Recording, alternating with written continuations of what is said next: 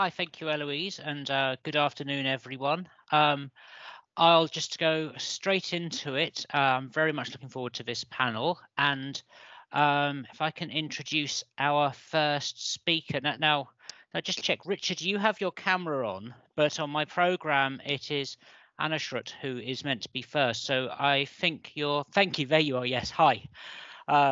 So I think I'll introduce you one at a time, let you speak, and then introduce the next one. I'll shout or wave or maybe clap or something at a point when you've got 5 minutes to go, if that helps. Shouting is fine because I don't think I'll be able to see the clap. Okay, yeah, I'll just be rude and shout. Cool. Okay, so it's a delight to introduce to everyone here this afternoon Anushrut Ramakrishnan Agrwaal, who's going to talk to us, present a paper, Plaque to the Future, Andrew Bell and the Legacy of Colonial Educationalists. He's a second-year doctoral student looking at 19th and 20th century British educational and visual culture, Department of Film Studies at the University of Aberdeen. He's studying the use of film in educational contexts in Britain in the early cinematic period, and has previously worked on the cartographic implications of films made by the British Colonial Film Unit and the cinematic defence of Hegel's idea of history in the work of a Senegalese filmmaker, Djibril Diop Mambéty. And he's previously got an M.Lit in Film Studies from St Andrews and an M.A. in Global Cinemas as the transcultural from SOAS at the University of London. So it's a delight to welcome you here this afternoon, and I shall hand straight over to you. Thank you. Great, thank you so much. If I may just issue a brief clarification, it's not so much a defense of Hegel as much as sort of a critique of his idea of history, only given the topic of this conference. But thank you so much for that introduction. I'm just about going to share my screen. I hope this is visible to everyone. Yes, is that visible? If somebody could please give out a shout.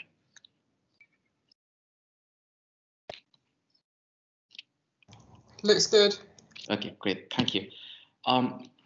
So, well, as kind of today it's called, my paper is called Plaque to the Future, and it's about Andrew Bell, or Reverend Dr. Andrew Bell, who was an educationalist, was well known for founding the Madras system, and I'll kind of speak about that in a second.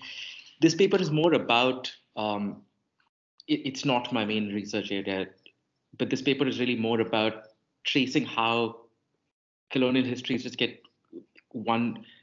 perpetuate a certain set of illusions, and how those illusions continue well into the 20th century and essentially into the 21st century via a plaque. So very briefly, as mentioned, I look at film and educational life in Britain, and I'll come back to how that connects to what I'm going to talk about today a little later. But very quickly, to begin, what you see here is an image of the Blackfriars Chapel in front and the Madras College at the back. And I kind of came across this image as part of a photography research project. And I wondered always whether Madras College had some link or some thematic link to the Blackfriars Chapel, and therefore it was founded where it was. As it turns out, in a certain sense it does, and in a certain sense it doesn't. Now, the Blackfriars Chapel was a domestic friary, not a domestic friary, a Dominican friary, very sorry about that. And clearly, as part of the Reformation, it was burned down, lives were lost, and it was really quite violent. But there's a way in which this history is written down. It's kind of, in the plaque at the spot, it's kind of discussed, and there's no bad side, so to speak. On the other hand, when you look at Andrew Bell's plaque in front of Madras College, what you have is the mention of Madras. You have, which is of course in India, you have the monitorial system he started, but he's essentially an educational reformer and philanthropist. The history of how Andrew Bell was able to fund the university, the college, is not quite mentioned really. And that's part of why we need to unpick the figure of what Andrew Bell was. He was born in St. Andrews. He was he was the son of a wig maker and barber. He was apparently very, very intelligent, was very fond of scientific instruments. And one of his first jobs was as a tutor for the children of Carter Braxton, a Virginian tobacco farmer. And he was tutoring his sons. And Carter Braxton was also one of these people who signed the Declaration of Independence. He paid a substantial salary to Bell, and part of that salary was in bonds into the tobacco business. And Braxton famously owned 165 slaves in his tobacco plantation. Now, there's also an apocryphal story, but while the anti-slavery movement was picking pace in America, Braxton apparently offered to buy the slaves of his anti-slavery plantation owners. So I don't know whether this is true or not, but it's just a very interesting anecdote of somebody saying, "Oh, don't worry, if you don't want slaves, I'll rid them off you." And that's the kind of figure Braxton is. Andrew Bell, and there's very little record of his time there. In the biographies of Andrew Bell as well, this period is just like his papers have been lost, his reports have been lost. Bell subsequently came back to Scotland, spent some time in England, tutoring, was also holding various religious posts. And eventually he moved to India to essentially for a lucrative career where he went about lecturing as part of different military regiments in the East India Company. He was the deputy chaplain in a couple of places as well. And eventually he became in charge of the Madras Asylum for children of soldiers of the East India Company, essentially illegitimate children, often had with women in the country who nobody was willing to claim. So in some sense, Andrew Bell really had a lot of compassion for them and wanted to make sure that they got the best education out of life. And it is here that he comes up with what is called the Madras system in Madras, where he gets senior students within the school to. I'm sorry, did somebody say something? I think I might have missed it there.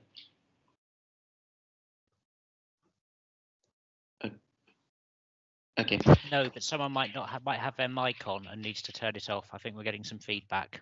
Okay, no problem. Thank you so much. Sorry about the interruption. So where he comes up with the Madras with the Madras system, which is senior students in the school teaching the junior students, and while he's running the asylum itself through some of his own money, he's making a lot of money doing lectures for Europeans across India.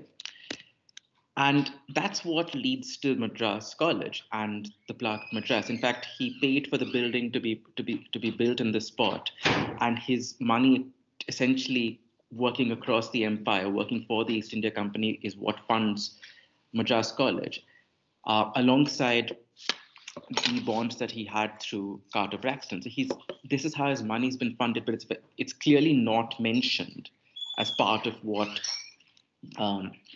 As part of the Plaque.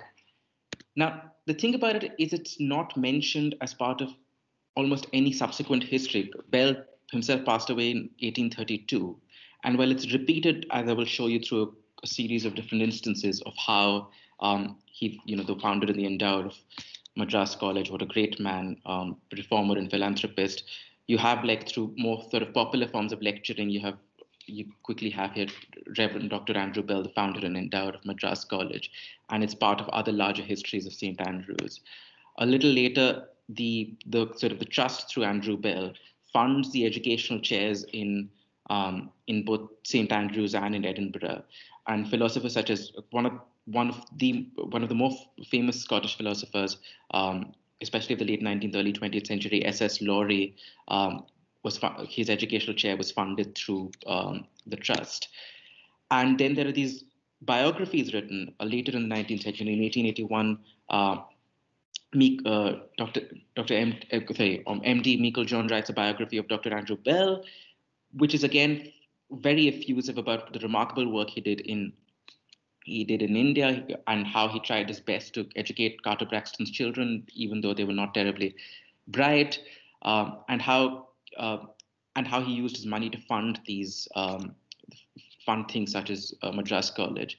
And when he tried to set up something similar, one of the instances there mentioned is when he tried to set something similar up in the West Indies through one of his proteges. A protege just decided he wasn't interested in education, and the local plantation owners did not want their slaves to be educated under the system. But the role of how Bell himself gets the money is not mentioned here. And this actually continues into the early 20th century.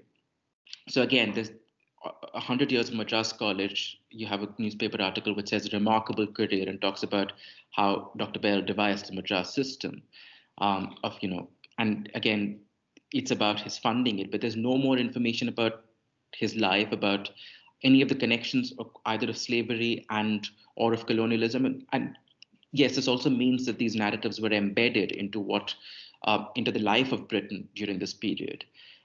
But it also means that these things repeatedly get elided and continue to do so, like the plaque that we saw, which still exists in contemporary times.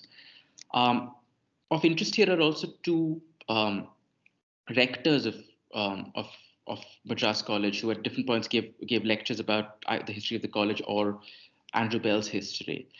And again, both of them tend to repeat the same bits of information, and they tend to quote Meikle John in particular as a source of on Andrew Bell. I was particularly taken by John Thompson's his brief history of Andrew Bell's life, where there's a lot of mentions of busts of Andrew Bell, portraits of Andrew Bell, and how his students printed 100 little posters of Andrew Bell. So the idea of the image being perpetuated is both written into some of these accounts, but also is done through these accounts. The last one of these, you will realize, is 1997. So it's over 150 years that the same facts about Andrew Bell keep getting repeated. And that leads to a plaque. 5 minutes, by the way. Okay. And that leads to a plaque that you have as it is today. And at this stage, I'd like to read the plaque. So Andrew Bell is an educational reformer and a philanthropist. He was born in St. Andrews. It was while serving in Madras in India. Absolutely no mention of colonialism, that he developed a form of schooling where the older pupils taught the younger pupils. He returned he returned and introduced his Madras or monitorial system as an economical form of mass education. The idea of spread of Madras schools appearing in Canada and Australia. Among his other local benefactions was the Bell Fund for the benefit of St. Andrews. He ended his career in the prebendary of Westminster Abbey, where he is buried. So very storied career, but perhaps also given sort of creative discourses around slavery, there's absolutely no mention of his connection to Virginia. His life seems to start here with the Madras system. So there's potentially an active knowledge of what's being elided. And this is the thing about histories being elided. It's very difficult to sometimes trace them through, but that's what at least I'm finding interesting about this project, is to think about repeatedly what is missed. And I want to draw a comparison here with why educational figures and education itself is important when thinking about these elisions. So this is where some of my film work comes in. So this is a newspaper article about Darley-Dale Sunday School Award prize distribution ceremony, where I know it's not terribly clear, but the lower half talks about how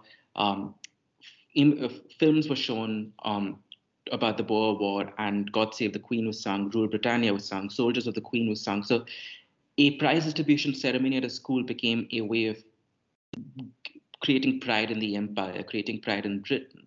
And similarly, speaking about a figure without thinking about their legacies, or without thinking about the more complicated politics of their lives in education, creates this idea of what they did was education, is knowledge. And another example from film, this is a film catalogue from 1903, which describes the trip of a missionary to India and a film that he recorded. It talks about the degradation the Indians were in and how the Christian influence leads to a healing. I give these two examples of a Sunday school and a religious or a missionary film precisely because Andrew Bell was very keen about the Church of England religious instruction, and he wanted the Madras system to continue to perpetuate that. But the idea here of one, religion mixing with education, of colonial narratives, essentially the ideas of superiority mixing with education, and in Bell's case, it's just continuing through his the legacy for how he used his money without acknowledging of how he made his money. Is also seen in essentially what becomes image practices of early 20th century. And that's why if you think about things such as the Edward Colston statue being taken out, it's really, in some ways, it's difficult to explain to somebody who's not in favor of it why exactly a statue is being removed of a philanthropist, because often these roots of these money, they're difficult to trace in popular histories. Obviously in more academic histories they are possible, but in more popular history that's difficult to trace them. And at this point I'd like to come back to the plaque and the Friary plaque, where in one sense there's an acknowledgement of a much older history and the fact that there was conflict, but that both the Catholics and the Protestants are part of the Scottish heritage. So there's no blame assigned. There's no kind of, it's not that the violence is hidden in one case, while in another case, a lot of that violence in a plaque today continues to be elided. And in some form, through the idea of Madras College and through the idea of Andrew Bell, these histories continue. Thank you so much. Well, thank you, and thank you for keeping so well to time. That was absolutely fascinating. And I think what I will do is hold off, and I will move straight on and invite Richard up next, but I'm sure we'll come back to questions at the end. So our next speaker is hopefully he's appearing while I quickly read the bio, is my colleague Richard Anderson from the University of Aberdeen. He's a lecturer in slavery at the University of Aberdeen. He's going to talk to us about the University of Aberdeen and the legacies of slavery in the northeast of Scotland. He's a historian of Africa and the African diaspora, with a particular emphasis on abolitionism and colonialism in West Africa and the Atlantic world. He's the author of Abolition in Sierra Leone, Rebuilding Lives and Identities in 19th Century West Africa, and also co-editor of Liberated Africans and the Abolition of the Slave Trade. And he's published articles in journals like Slavery and Abolition, History in Africa, African Economic History, and soon the English Historical Review.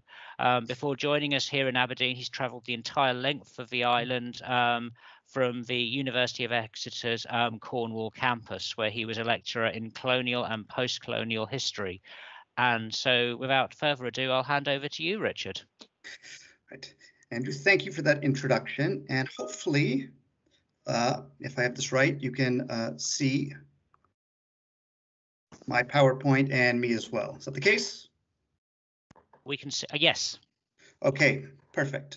So I'd like to begin by thanking, of course, Eloise, Desha, and Matthew for the invitation to speak today and to share work that the University of Aberdeen is currently undertaking as part of a 2-year research project examining the legacy of historic slavery to the university within the context of the broader city and region. So part of this study is to explore and contextualize the financial legacy of slavery to the university and produce a financial report on endowments which the university has received that can be traced to wealth resulting from historic slavery. So in my talk today, I'd like to discuss some of the work done thus far and some of the goals for the project. And I'm going to structure the talk around first looking at some models and contexts of universities studying historical connections to slavery. Second, looking at definitions of what constitutes a link to slavery, historically and geographically. Next, the different forms of historical links between the university and slavery that have come to light through benefactors, alumni, faculty, and through material connections such as the built environment. And finally is to consider how to best acknowledge this history within the city and shire. So there are several universities that have undertaken or are undertaking institutional studies of financial legacies of historic slavery. Those of us in Scotland are probably most familiar with a landmark 2018 study by Dr. Stephen Mullen and Professor Simon Newman at the University of Glasgow, which estimated that in present day terms, the university benefited between 17 and 200 million pounds from historic slavery. And so several universities have published or are in the process of publishing similar reports, including Jesus College, Cambridge in the UK, Brown University and the College of William and Mary in the United States, Dalhousie University and the University of King's College, both in Halifax, Nova Scotia, Canada, And there's also a consortium led by the University of Virginia called University Studying Slavery, which now has 80 member institutions and looks at best practices for truth-telling projects addressing human bondage and racism in institutional histories. And over the past year in particular, we've seen a proliferation of academic positions and temporary posts to undertake these institutional histories of universities and the legacies of slavery and empire. And I think it is important to acknowledge that this groundswell of self-scrutiny on the part of universities is to a large extent the result of Black activism in the 13 months since the murder of George Floyd. So a study of historical linkages and financial legacies of slavery requires a definition of what constitutes a linkage to historical slavery. And organizations such as the National Trust and English Heritage have undertaken their own surveys, and with Madge Dresser and Miranda Kaufman, both historians along with English Heritage and University College London, have developed a 6-point criteria for establishing particularly individuals' connections to historic slavery, which I've listed here, which can range. Your slides have vanished. Your slides have vanished. Just sorry to interrupt. No, that's all right. Let me see what I can do.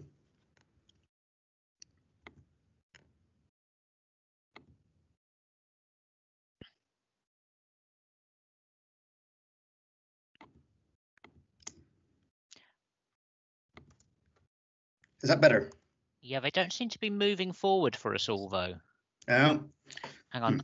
Oh, I seem to be able to move them. So which slide do you want people to see? If you just tell me change slide, I'll do it for you. That'll be slide 4, linkages. There we are. Okay. Oh, everyone else can move them. Okay. Yeah, so please just let me move them, people. Okay. So as you can see here, just to keep on time, there a criteria of what constitutes linkages to slavery, whether this is through direct investment in slave ships, insuring them, purchasing shares in the Royal African Company, South Sea Company, the provision of trade goods, for example, to plantations or dealing in slave-produced goods, of course, owning and obtaining plantations, holding colonial office, being otherwise involved in slave colonies, and of course, the employment, quote unquote, of enslaved people. So Aberdeen's financial report is going to adopt this criteria, but also consider less explicit connections.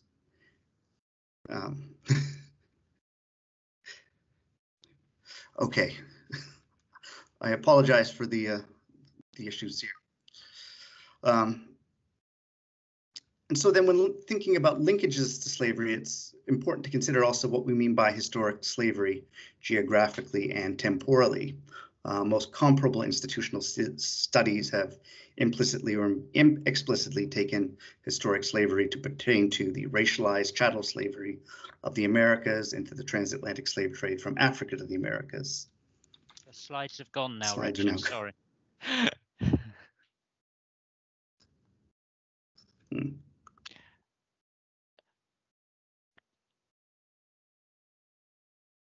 Let me see what I can do here.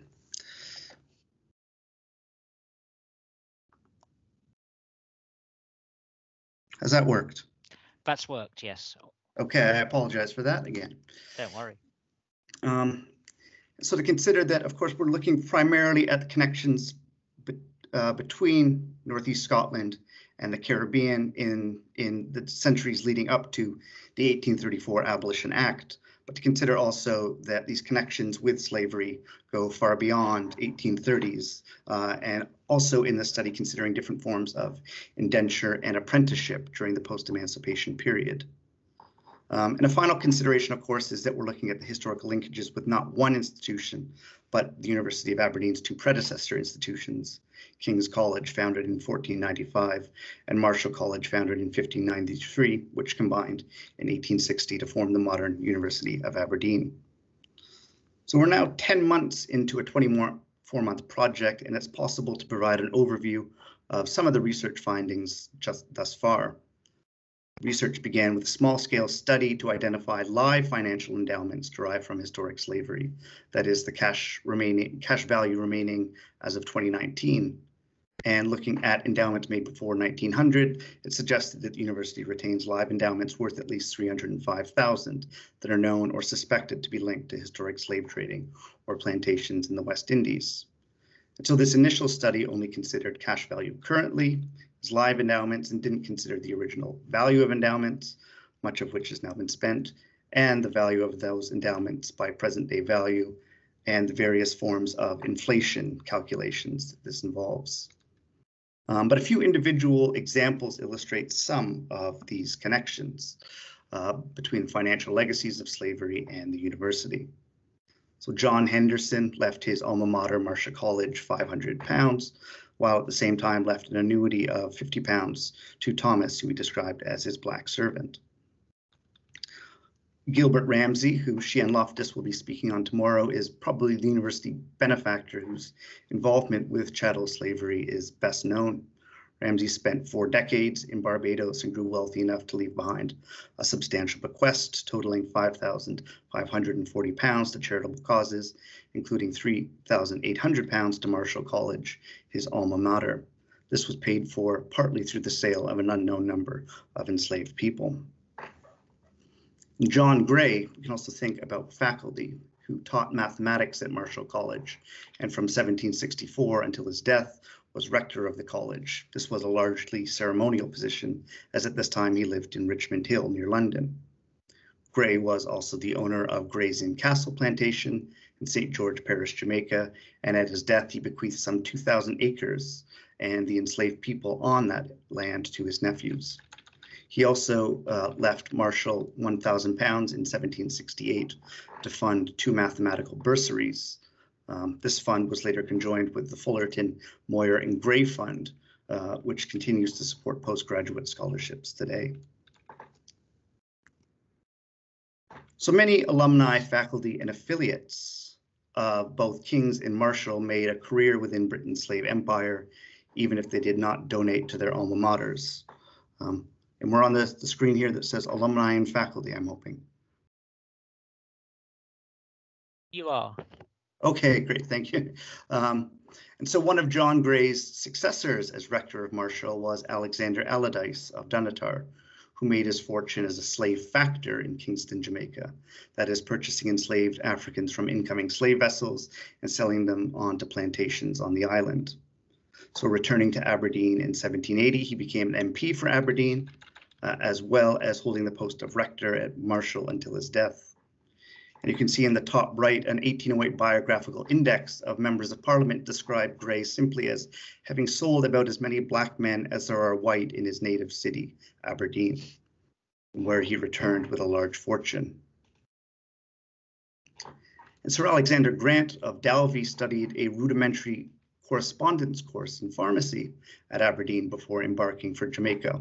And over his lifetime, he obtained 6 estates, which totaled his death almost 7,000 acres, and which held 457 enslaved people in captivity. Grant was also the co-founder of Grant Oswald & Co., who purchased the Bunce Island slave trading fortress in the Sierra Leone estuary. And in the bottom right, you can see Grant's coat of arms depicting a Highlander and an African, which shows how some alumni of the era were not shy to flaunt the source of their wealth.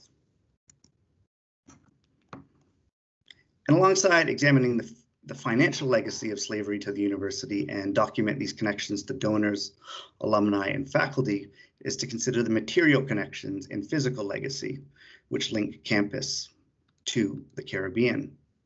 So those of you who've studied, worked, or researched at Aberdeen are likely familiar with the most tangible link between the university and slavery-derived wealth, that is Powis Gate, or Gateway, located on college bounds at the heart of the city, the university's King's College campus. The gates once served as the entrance to Powis House. It left a 19th century mansion in North Aberdeen, which has been a community center since 1941. And so some of these connections are known, but we're undertaking research to fully explore the connections with this gate and the history of Jamaica. So the entrance to what was once the Leslie family was paid for in part with money received by the family as compensation for the loss of 94 formerly enslaved men, women, and children at Castile Fort Penn in the former parish of Port Royal, Jamaica, just outside of Kingston. seen on this map. So at the time of emancipation, the British government compensated the Leslie family £2,021. That can be more than £200,000 today for the loss of their enslaved property. The compensation funds were granted to Agnes Ann Leslie, the widow of the absentee owner, John Leslie, Hugh Leslie rather, and their oldest son, John Leslie, used a substantial portion of this compensation money to commission the gateway. The family also donated to the nearby St. Machar's Cathedral in Old Aberdeen and are commemorated with the stained glass window installed in 1913. And although the university at Powis Gateway's particular link to slavery has been given more public attention lately, it is not likely that all students and staff who walk past Powis Gate know about its provenance. And so the university is currently in discussions with the community, including the Old Aberdeen Heritage Society and the Old Aberdeen Community Council, to explore how best to contextualize the history of Powis Gate and more properly memorialize those who paid for its construction with their unpaid labor in Jamaica. And so most of what I've presented today has focused on the history of men in particular, born in Northeast Scotland, who were linked to Atlantic slavery and the University of Aberdeen's predecessor institutions. In other words, I've largely focused on perpetrators and beneficiaries. This focus on beneficiaries of enslavement is inherent to this type of institutional study on the legacies of slavery-derived wealth within Scotland. But it's also imperative that our research focus not just on Scots abroad, but to reconstruct as far as possible the experiences of enslaved people of African descent whose unpaid labor produced the wealth that this study seeks to trace. So, for example, in researching the history of Powis Gateway, Richard, you have about a minute left. Okay, thank you very much.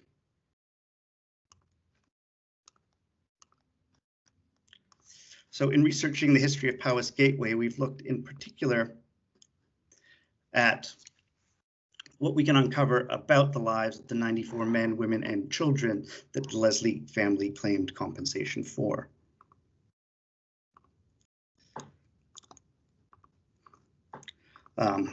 And those of you who have been able to visit the campus lately have hopefully seen a temporary art exhibition by local ceramic artist Helen Love and a poem by spoken word artist Noon Abdel Razig.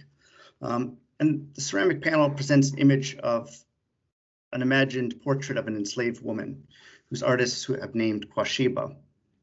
Quasheba was one of 94 people who were on Castile Fort Penn at the time of emancipation and whose labor helped pay for the construction of Powis Gates. And so as we consider the history of university benefaction and alumni such as Gilbert Ramsay, it is important to recognize and reconstruct the histories of women like Quasheba, whose lives link the history of Northeast Scotland with Africa and the Caribbean. I'll leave it there. Well, thank you, Richard. So I will move straight through to our last speaker who, while I'm quickly introducing, hopefully will turn on camera and bring up slides. So I'd like to welcome Thomas Archambaud of the University of Glasgow, who is going to speak to us about Sir John Macpherson and King's College Aberdeen, Highland patronage, Aberdeen Enlightenment and Bengal. Now, Thomas is an AHRC SG SAH funded PhD student in Scottish history at Glasgow, and his interests are in the Scottish Highlands in India in the long 18th century, encompassing the Scottish Enlightenment and Clan Macpherson. So welcome to, at least in sort of virtually, to Aberdeen, Thomas, and you have the floor. Thank you. Thanks very much. Can you see my slides? We can't, I'm afraid. Okay. Just see what I could do. Sorry for that.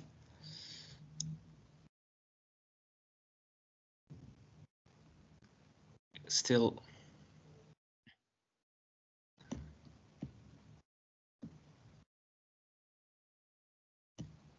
Okay.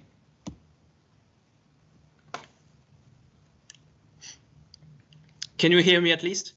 We can hear you. There's a bit of a lag. It looks like the slides. Oh, something's happening. Yep, Okay. we've got your slides now. Cool. That's perfect. That's perfect. So probably time to time to start. So thanks for the presentation. So in March 1798, the former Governor General of Bengal, Sir John Macpherson, received a letter from his friend Roderick MacLeod, some principal of King's College, Aberdeen. He asked Macpherson for details on his Scottish ancestry before passing them on to William Bentham, the author of the monumental Baronetage of England.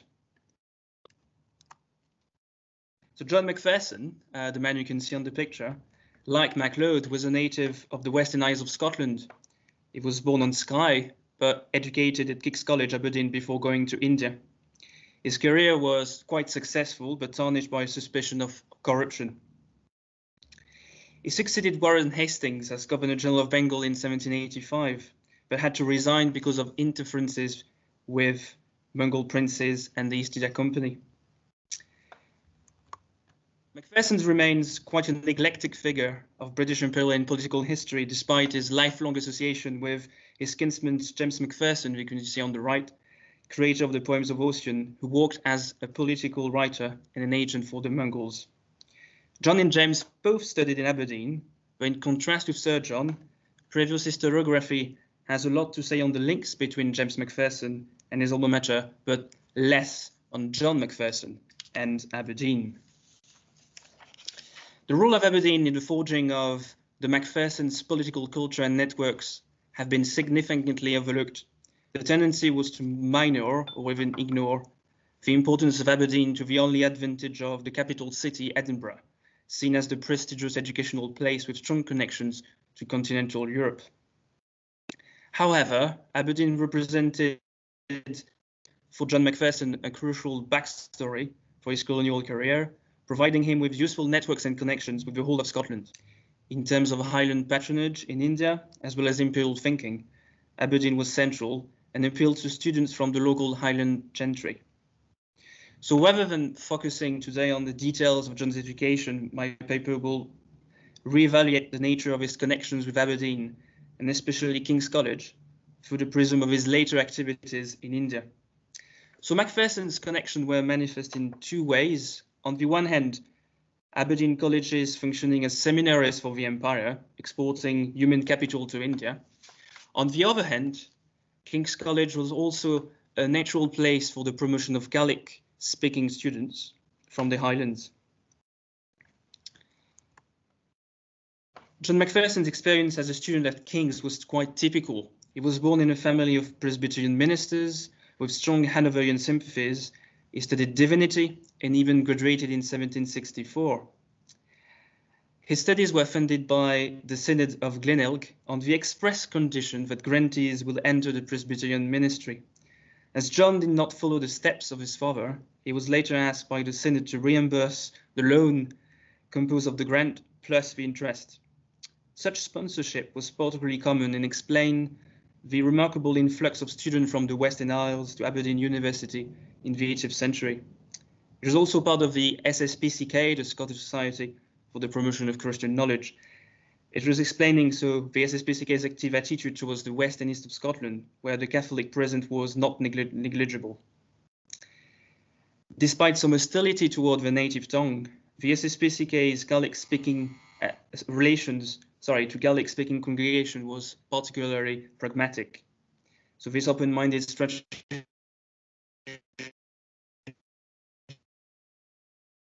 was clear.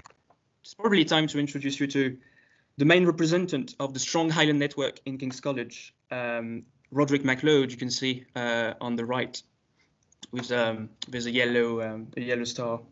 When John entered King's College, MacLeod had been regent for nearly 20 years and has established relevant channels to offer places to students from the Highlands.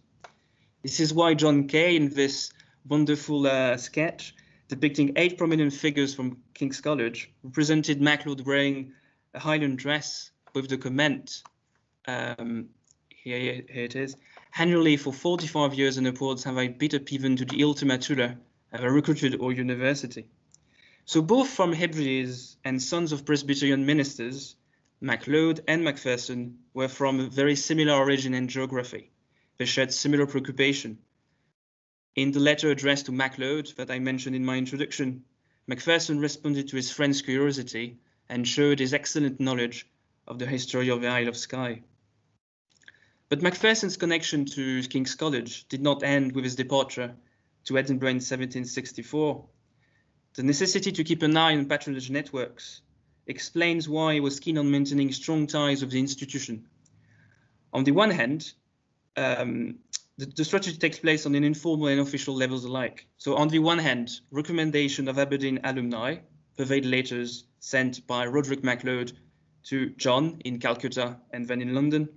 On the other hand, Macpherson served as rector of King's College between 1785 and 1797, offering him a foothold in the official administration.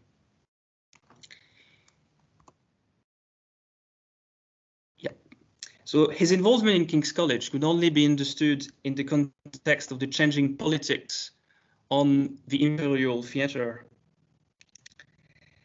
John Macpherson's association with kings was motivated by colonial preoccupation, and especially with the finance of a Mongol governor, Mohammed Ali Khan Valaya. You can see his face here. Access to the Darbar, the court of the Mongol governor, provided Macpherson with numerous gifts and objects. In 1779, for example, he gifted 3 manuscripts, probably of Persian origin, to the library. This was also facilitated by the money derived from John's involvement in the business of the Arcot state. Situated in Bengal in the southeast of India, the Arcot state was the fortified capital of the Muslim Nawabs and the scene of numerous trade, conflicts, and contacts between the Mughals, the British, and the French. In this part, the British had an ally in the person of Mohammed Ali Khan in order to counterbalance the influence of France. I will just be brief here. I just want to emphasize how this technical and quite incredibly complex issue connects to kings through John's participation. So in order to increase the Nawab's revenue and the company's cash, a system of taxation of land was created, but this was not enough. So the Nawab rapidly borrowed heavily from company servants, including John Macpherson himself. So with the full disapprobation of London and the Court of Directors, the Nawab acquired a stronger importance in the politics of the company. So what's the connection with kings? When Macpherson left India after a short and controversial career, he left the sum of £18,000 in the Carnatic stock. After his death, he left a bursary bearing his name to kings for the benefit of a student from the Highlands in the curriculum of arts in King's College. The University Senate thought that the initial annual bequest, £80 per annum, was, I quote, a sum too large in proportion to the expense of living and of education in Aberdeen. So they modified his plan, which aimed at helping as many Highland students as possible every year, rather than allocating money for one student over 4 years. It's also interesting to notice that his generosity was not limited to Aberdeen, but also extended to Edinburgh University. As a keen Gaelic speaker himself, John also promoted the preservation of the language as a cultural asset and a marker of origin. Given the recess of Gaelic in most areas, I will probably suggest that the word Gaelic should be taken not as a restrictive term, but designed to help students from the Highlands to go to King's College. What makes Gaelic particularly essential in Macpherson's eyes remains a crucial question and could only be apprehended for its imperial purposes. In Bengal, Gaelic was used as a cultural and social marker by Highlanders for the purposes of patronage and promotion within the East India Company or the British Army. In terms of educational opportunities, Gaelic distinctiveness was particularly instrumental in the promotion of Highland students at the time when the poems of Ossian, created by his kinsman James Macpherson, shaped the military culture of the Highland soldier in Britain and the Empire. So to wrap it up, 3 very short conclusive remarks. Probably a need to reposition Aberdeen and King's College as a natural place for exporting human capital to the imperial theatre. This might explain why King's College provided Macpherson with relation throughout his long professional life. Finally, Gaelic. From what I've been able, the Gaelic enthusiasm of John was more about supporting students from the Isle of Skye, but also from the Highlands. So from the Gaeltacht, it was more this than actual Gaelic teaching. This raises important questions on the practice of Gaelic among Aberdeen students, and also how this linguistic deafness was transposed to the British Empire as a sign of confidence, a performative sense of identity in which King's College probably played its part. Thank you.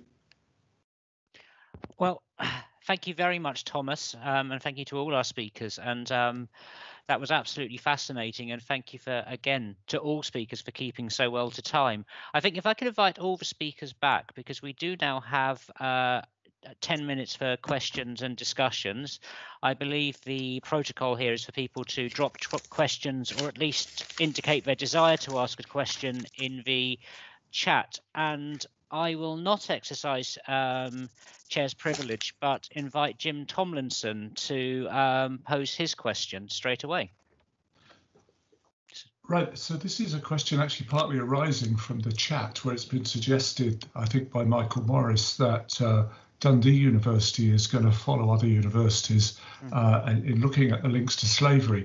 And that raised the question for me about your kind of typology of linkages and how we think about those, because in the case of Dundee, the major money for the foundation of the university came from the Baxter family, the great jute and linen firm in the city.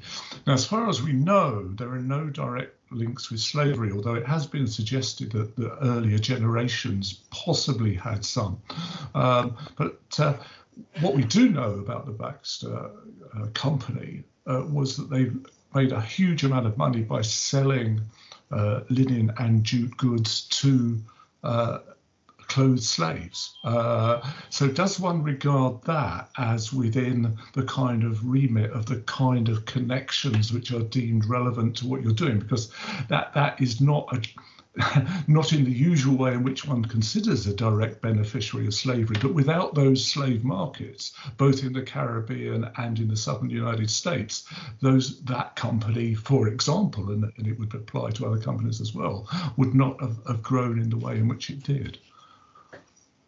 Yeah, absolutely. Thank you. I mean, that's why I think it's important to bring up that sort of typology and consider these questions where seemingly this is an obvious question of what constitutes a linkage to slavery.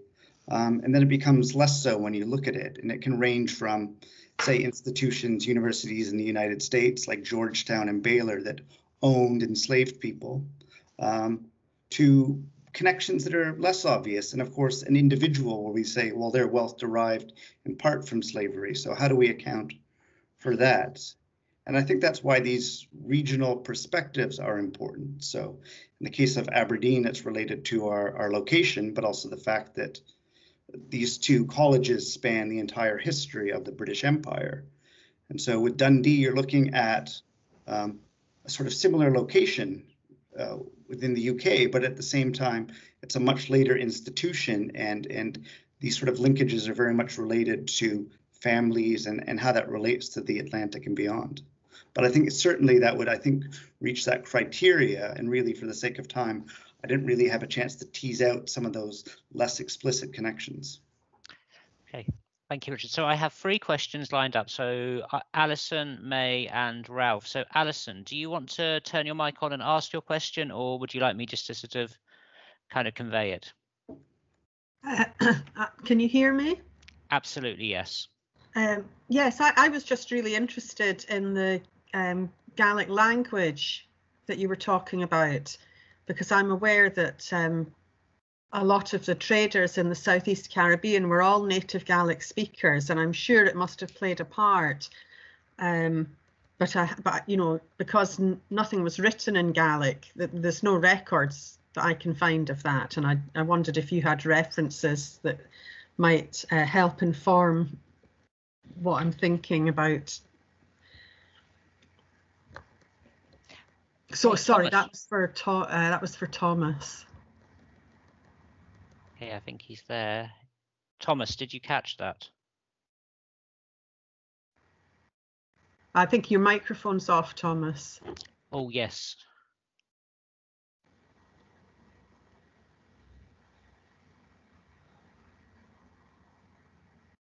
Still off.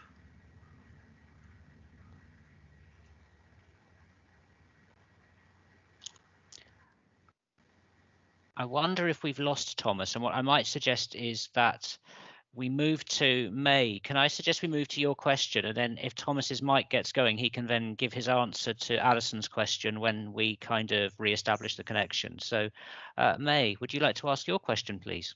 Yeah, thanks. I just want to say thank you to all the speakers. It's been so interesting so far, so really appreciated everything you have to say. I guess this is more to you, Richard. Obviously, all these conversations that we're having now about the historical colonial connections of the university's wealth, you know, they're happening a few centuries after the fact, but they are happening today, and it's very important. I wonder if they're happening alongside current conversations about divestment. You know, the university has their sustainability policy, which has changed slightly. So the wording, some might say, you know, there's a bit of a loophole. You're maybe not directly investing in arms, but, you know, there's other things you might be investing in. So I'm just wondering if those conversations are happening, and if they're happening informed by these conversations that are important, but I guess are ultimately not kind of affecting the present political climate.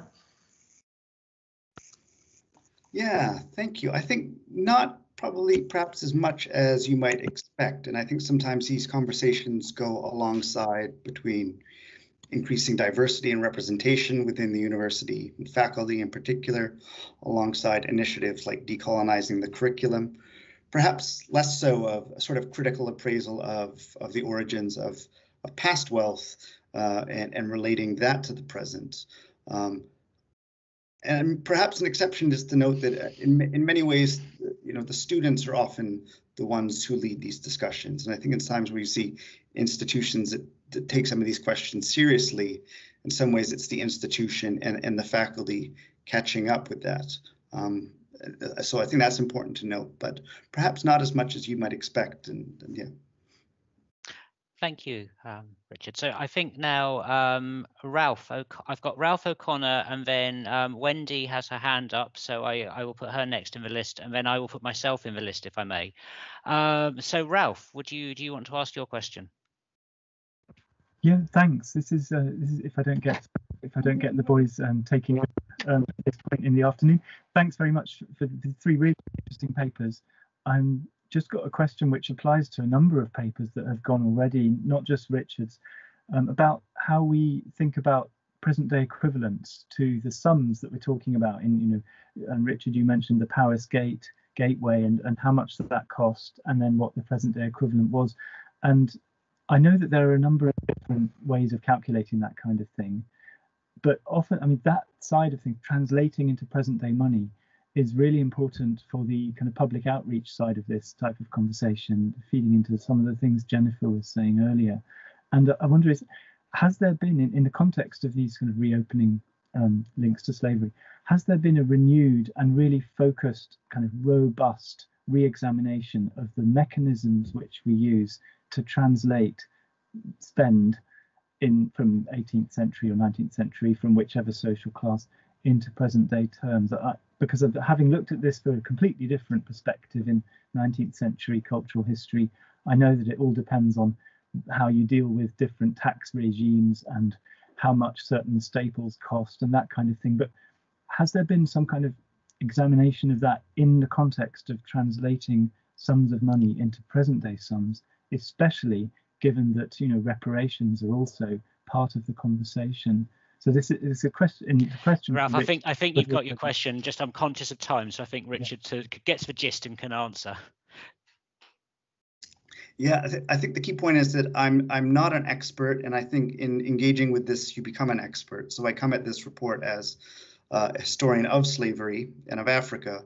But of course, when you look at this, where it is that range of ambiguity, so of course it's donate. It's looking at the historical record as much as possible, and then seeing that if we look at the Glasgow study, it's an incredible range, 17 million to 200 million pounds, and that is just based upon these permutations. And so in some ways, you know, the best we can do is lay that all out. This is the evidence that's before us, and we look at these through different forms of inflation, a sort of subjective element of saying, well, how much of somebody's wealth or a family's wealth is connected to this history? And I think but as far as I know, others will know better than I do, and hopefully they'll be in touch about if we can calculate this over time with any more precision. Okay, thank you, Richard. So I think Wendy, you have your hand up. Yes, I have a question for Thomas. Can he hear? Thomas, can you hear us now? Can you? You're still muted. Can you?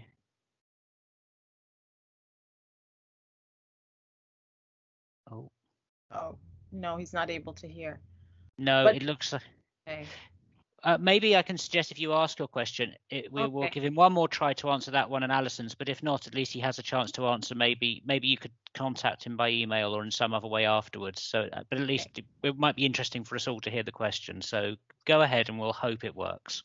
Okay, this is a question of clarification. He said something about exporting human capital to India. And I was wondering, when he says human capital, is he talking about Black enslaved labor, or is he talking about other, like who is this human capital? Okay, so Thomas, we'll give you a second. Okay. I think Matthew's made a very sensible suggestion, and I'm hoping Thomas can hear us, that maybe you, Thomas, I suggest you could maybe respond to Alison and Wendy's questions. He's just fallen out of a meeting, so in the chat. I mean, if I may, oh, hello. Sorry, I'll mute myself. Yeah. Yeah. So there's a lot going on. I have just a quick question. I know we've got about a minute to go, so maybe I'm not sure if it's a question or an observation, but it was something that struck me actually listening to Anushrut's paper, but also Richard's and indeed Thomas's, is the question. You know, we've got a conference here that's, again, picking up on Mackie's theme about the kind of regional connections to colonialism and empire. And I think there are questions, and I think one thing I was thinking about listening to them is that a lot of the kinds of connections, whether it's around plaques and commemoration, whether it's around sort of universities and finances, or indeed kind of the Gaelic language, these are shared by other regions. And I think there's a real question here about how far are we charting some sort of a unique set of connections in the northeast of Scotland? How far are we charting sort of a set of connections which are actually much more general but happen to be shared in the northeast of Scotland? So there's a question about distinctiveness and typicality and where the balance lies. And that's sort of an observation, but maybe I'll invite if I could ask speakers to reflect on it. And I think maybe if we have one, I think Richard's done a lot of work. So Anushrut, would you be happy to reflect on that as a final kind of before we go for tea? Oh, yeah. Yeah, great. No, thank you so much for this. Also, my apologies. I heard the word defense instead of defiance in your introduction, and therefore my correction. No, that was absolutely fine. I was skim reading while trying to flip into Teams, and my eye just skipped over the word wrong. So I totally apologise. It's an important correction to make. I totally understand. And apologies from my end as well there. I don't think, I'm sure there are similar histories in other parts of Britain as there is of Andrew Bell. I think it's sort of very much a local context, which kind of living in St. Andrews is available to me. And it's kind of interesting to think about the histories. Often I find it interesting to think about the histories locally rather than say, okay, you know, there are so many people who have a similar thing. But even I think untangling one web was trying to see how one history, one person moves through contexts, I think allows for similar connections to be made elsewhere.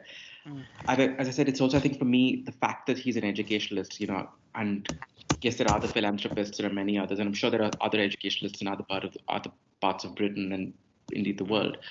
But I think clearly the idea of somebody teaching and the idea of somebody who's got an interesting legacy because he took on orphans of the empire. So there's clearly some good in there and some great compassion in there. also highlights that this is a complex thing. You can't just suddenly now take down a statue or a plaque of Andrew Bell and that doesn't solve the problem. I mean, you've got to acknowledge the compassion, but also say that actually the work of educating Britain was funded by, and Britain's orphans was funded by the colonies, and there's a direct sense in which that happens. So that's what I find interesting about Bell, but I'm sure there are similar, at least in my case, there are similar histories elsewhere. Thank you. A fascinating answer. Now, I think, alas, we must draw this session to a close. So I would like, if I could ask everyone to join me in thanking all our speakers. I believe you can even give an E round of applause. I'll give one, a proper one. So thank you all. And I think we have, maybe if Eloise or Desha or Matthew could let everyone know when they need to be back, I think we probably deserve a short break. But thank you all again for a fascinating and successful session.